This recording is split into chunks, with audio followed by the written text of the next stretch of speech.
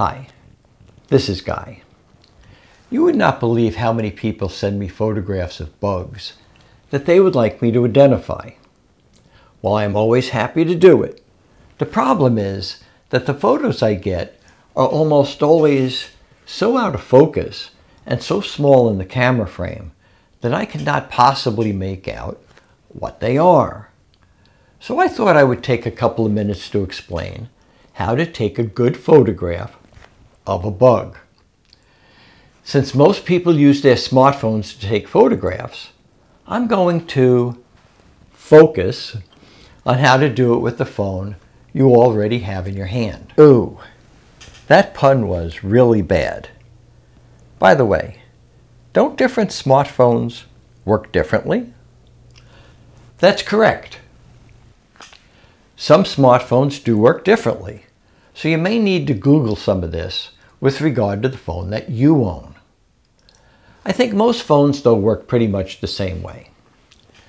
To demonstrate how to take a good photo, I would like to introduce you to Fred.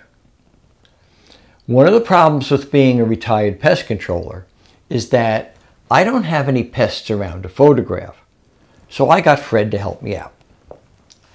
The first thing you need to know is that for me to identify this specimen for you, you need the photo to be quite large in the camera frame.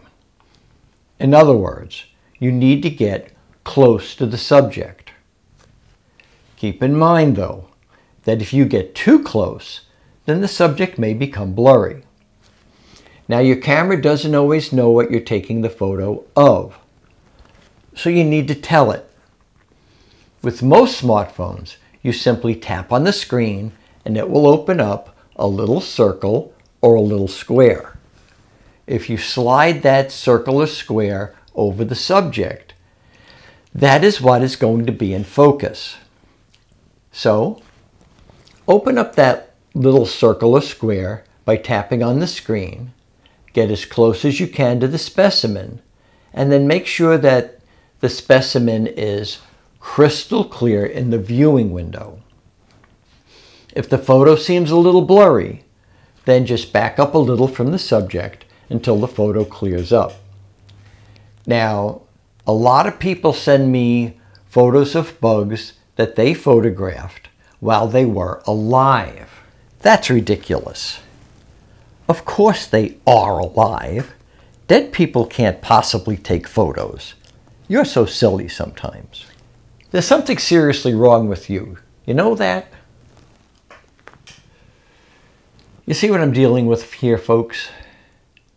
Anyway, photographing bugs while they are still alive is the worst way you can take photos of a bug.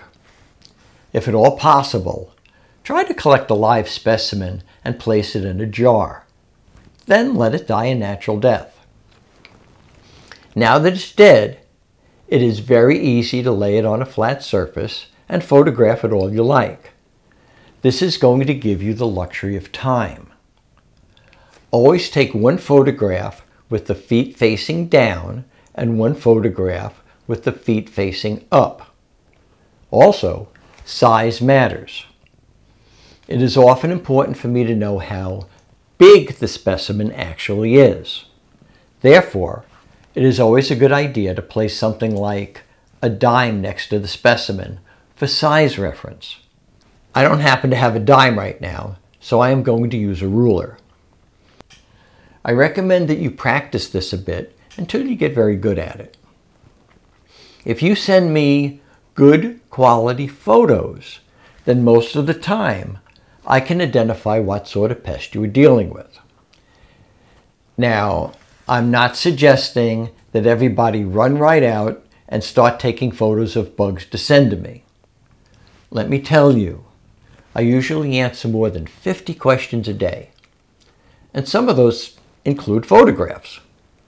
So please do not send a photograph of a specimen that you are able to identify yourself simply by Googling it.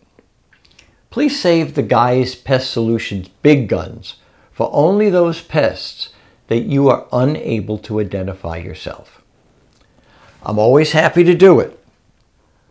But when I receive a lot of questions and photos to identify, it slows me down quite a bit and prevents me from getting back quickly to people who have some very serious pest problems and who need immediate answers.